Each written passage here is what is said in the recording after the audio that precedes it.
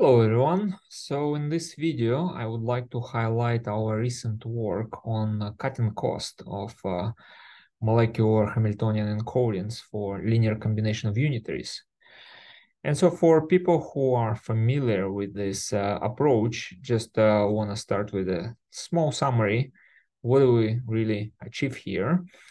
You're all familiar that when we encode the molecular Hamiltonian as LCU, then there is a one norm cost associated with the terms of the Hamiltonian.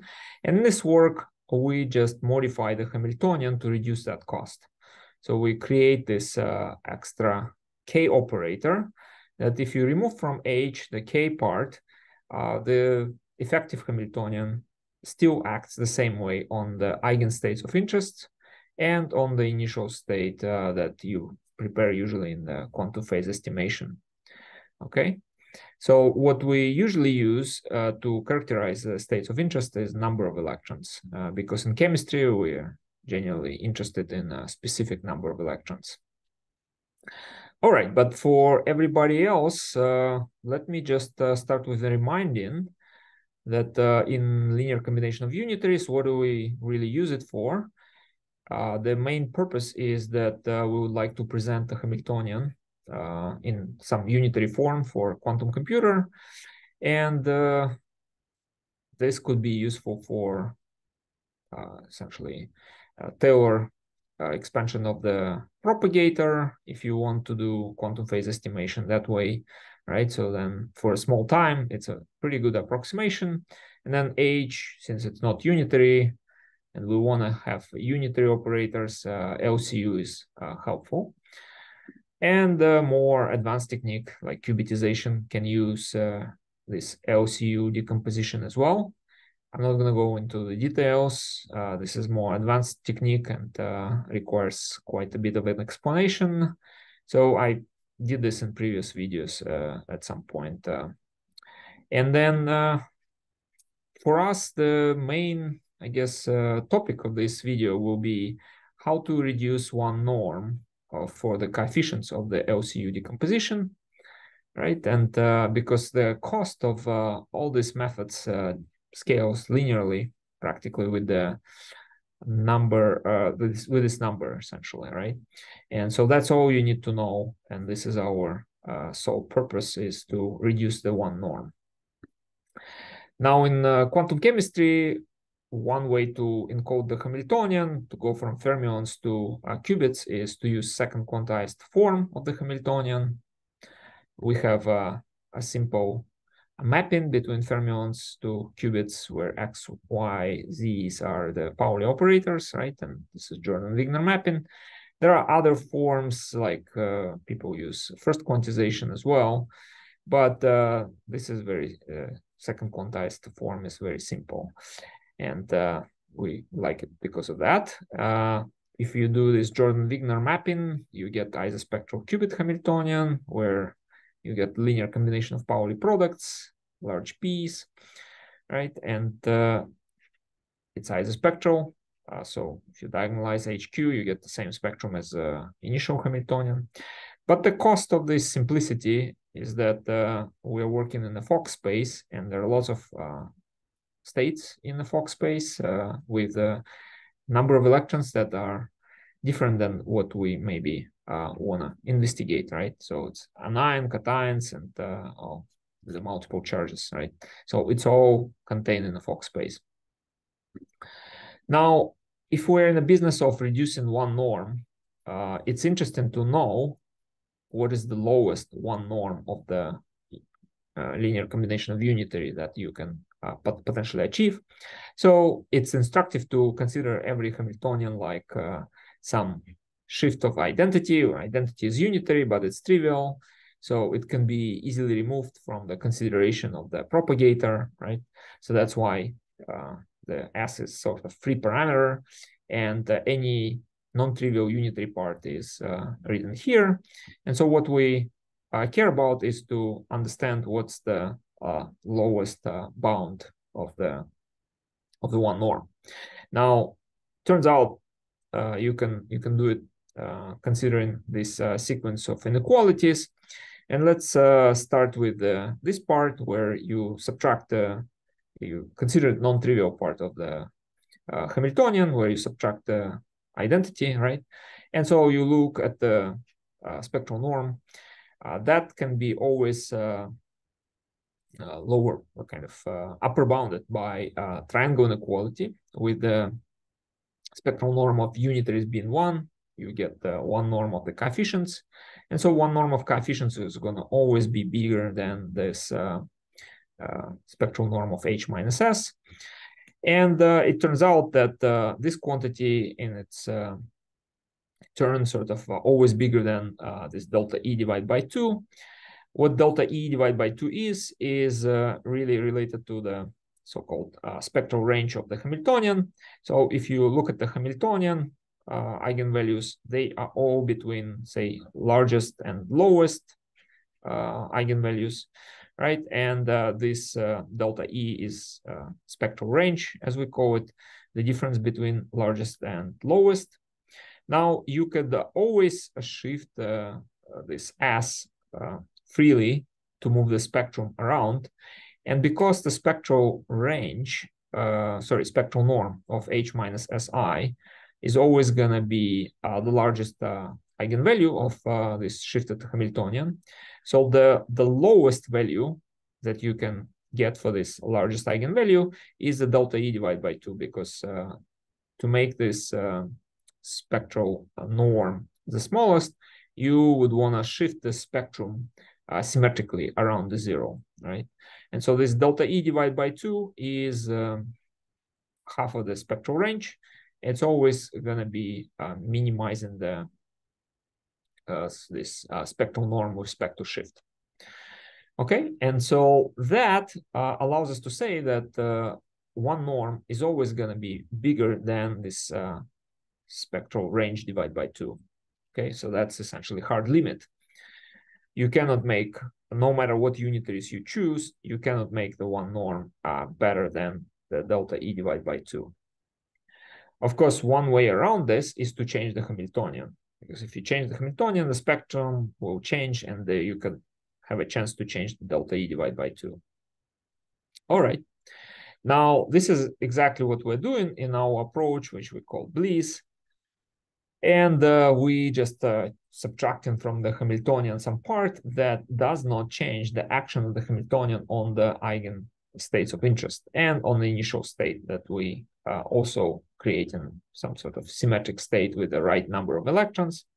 Now, the K part, in order to achieve this, is created this expression, which is really quite simple if you think about it.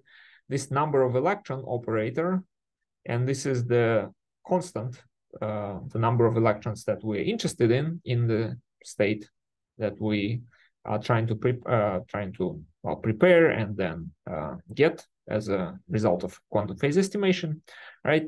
So these guys, the linear term and quadratic term, make sure that when K acts on the right state with the right number of electrons, K is not doing anything. Essentially, it creates 0. And then there is a freedom in choosing the other parts of K. This is a general one electron operator where you have alpha and betas, 3 parameters. And then in the quadratic part, we have only constant. Why the form is chosen like that? Simply because we want K to be 2 electron. There is a possibility to go to the high electron cases, but then it's complicated with the optimization, essentially, because the Hamiltonian itself is 2 electron. And so the way we find K is essentially we trying to optimize these 3 parameters to reduce one norm for the H minus K decomposition. And the easiest decomposition to consider is a linear combination of Pauli's. So you just go to H minus K to the Qubit form, and you sort of optimize the lambda with respect to the parameters alpha, beta, right? And that's how we find K. Now, some comments here is that K, even though it uses symmetries, it's not symmetry itself. It doesn't need to be, right? So the only thing we need from K is that the states with the right number of electrons, K doesn't change them, okay? So K acting on the right symmetry block just produce zeros. And using other symmetries beyond the number of electrons is also possible, but it turned out to be not very efficient. We tried it and it didn't quite work very well in this particular case. Now, what would we call successful search, results of the successful search for K? Success would look like if H minus K has the spectral range the same as if we work just with the right number of electrons, right? So if we project the Hamiltonian to the right number of electron block and look at the spectral range only there, then that's the absolutely the best result you can get through subtracting the K. And so here we look whether we are close to this ideal case with the small molecules and small bases. Turns out that everywhere beyond this blue rectangle, that we actually recovering the spectral range of H minus K to be the same as the spectral range of the situation where we project explicitly only to the subspace with the right number of electrons, which is a neutral case in this case, right? And only in the situations with beryllium H2 and ammonia, we have slightly bigger spectral ranges for H minus K, but the difference is about a few percent, not more. So we are quite happy with the search that we did for K.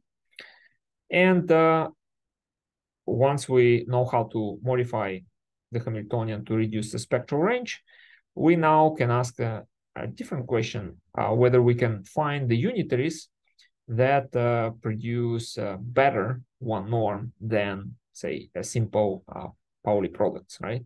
So they are good, but can we do better? And it turns out that in Qubit, say, representation, even though Pauli products already LCU, it's quite simple LCU, and you can do better by grouping Pauli products. So the way you group Pauli products, if you just do arbitrarily grouping, then you will lose the property that the group will be a unitary operator. But if you careful and satisfy certain relations, like for example, you group anti-commuting Pauli products with the normal normalization of their coefficients, turns out that you can obtain unitaries that way. That's at least one way to create the unitaries, bigger unitaries out of a linear combination of Pauli products.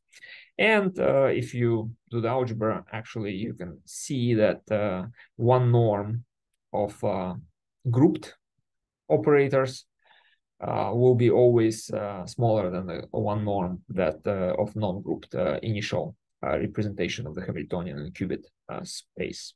Okay. Now you also can do things in fermionic fragments. Before going to Qubit space, you can realize, okay, these are my LCUs, and then when you go to the Qubit space, the LCU essentially unitary will stay unitary because the fermion to Qubit transformation doesn't change that. And it is instructive here to start with fragments that are so-called Hartree-Fock solvable. We introduced them in this work. And the way they are created, we're using here the idea that it's easy to create fragments which are exactly solvable with orbital rotations if the fragments are one electron, right? So you create essentially with orbital rotations linear combination of occupation numbers. And then for creating the two electron fragments like that, all you need is just to substitute linear combination of occupations by a quadratic form for the occupation numbers. And every occupation number, essentially, when you go to the Qubit space, becomes Z operator. So this is like a diagonal form of the operator, and the orbital rotations are just hiding that, right? But in general, these fragments, they are exactly solvable by doing orbital rotations. And it turns out that decomposing the Hamiltonian in such fragments allow you to do LCU decomposition very efficiently. So what we do, we minimize sort of decomposition, the difference between the initial Hamiltonian and the sum of the such fragments. And in those fragments, we have orbital rotations that are sort of hiding the occupation number quadratic forms. And then in order to move things to unitaries, it's actually quite simple because our occupation numbers are really projectors, and to turn projectors to reflections, which are Hermitian unitaries, all you need is just to multiply by 2 and subtract 1, right? So then you get the reflection out of the projector. And then for the 2-electron Hamiltonians, you have 2 possible reflections.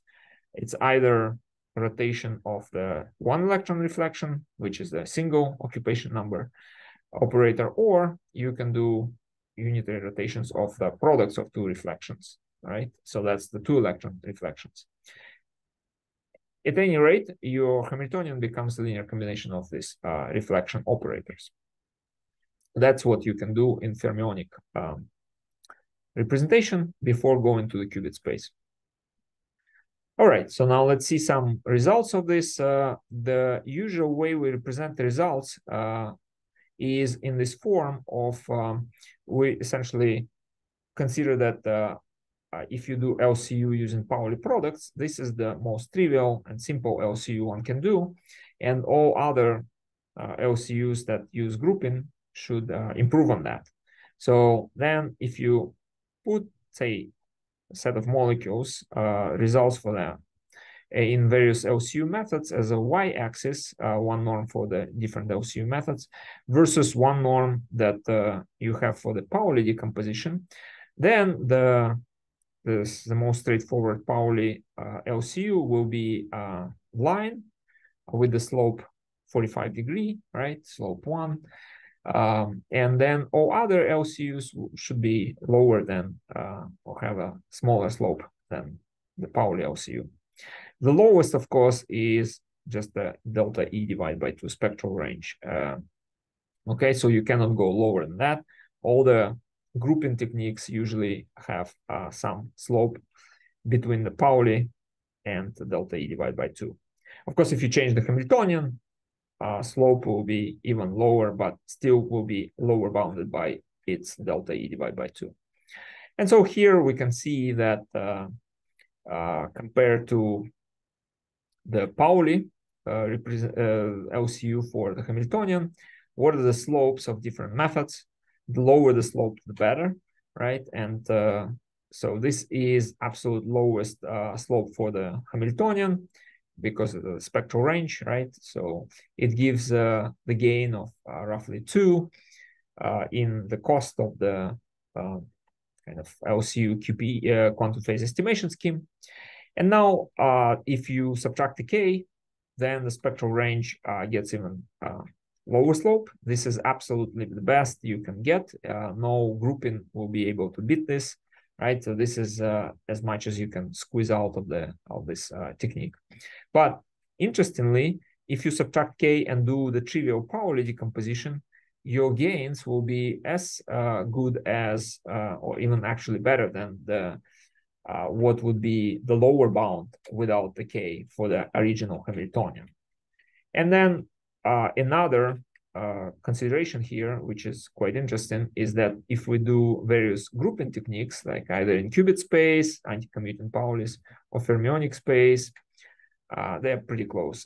They actually, the gains are getting close to the lower bounds. So in the H minus K case, right? So we are pretty close to the absolute lowest one norm that one can get with these techniques, and they will provide roughly close to factor of 3 reduction in cost for the LCU. So if you want to know more details on this, this is the reference, and thank you all for your attention.